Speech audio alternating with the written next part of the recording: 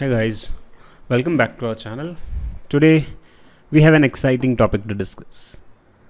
What should RPA developers learn in the field of AI/ML? As the world of technology rapidly evolves, it's important for RPA developers to stay ahead of the game, right? Everybody is talking about AI/ML these days. But as an RPA developer, which concepts of AI/ML you should learn and implement? So AI/ML is very vast field. You cannot just go and start it from scratch and learn everything in AI/ML. So you have to be very specific about which topics you need to pick and how those topics will help you in to enhance your RPA skills and take your bot development or bot solutions to next level. So to begin with, let's explore the essential areas that can greatly benefit RPA developers. The very first topic is machine learning fundamentals.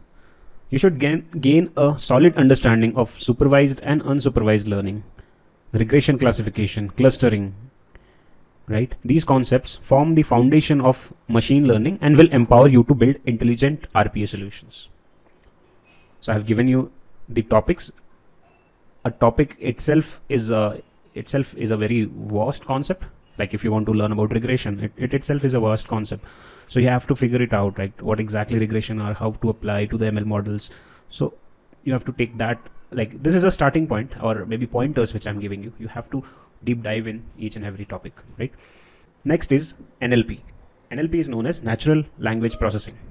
NLP enables RPA bot to understand and process unstructured data. It learns techniques such as learn the techniques, right? When you are learning NLP, like sentiment analysis, named entity recognition, text classification, right? This knowledge will help your bots to comprehend and act upon textual information, whatever logs you get, right, from your bots. So it can analyze those, right? Then next is computer vision. Develop expertise in computer vision techniques such as IR, image recognition, object detection, and image segmentation. This understanding will empower your RPA bots to interact with visual elements in application, like that of which you are using, right, as a recorder for recording the UI elements. So it will open up a wide range of automation possibilities for legacy applications if you want to do something. So that's where this knowledge will help you. Then you can go ahead with deep learning. Deep learning has many AI applications. It has already revolutionized many AI applications. In deep learning, you have to learn about neural networks, deep neural networks, which are known as CNN, RNN. You might have heard these terms. Then you can pick up the frameworks like PyTorch or TensorFlow. Deep learning can be particularly useful when complex patterns or representations needs to be learned.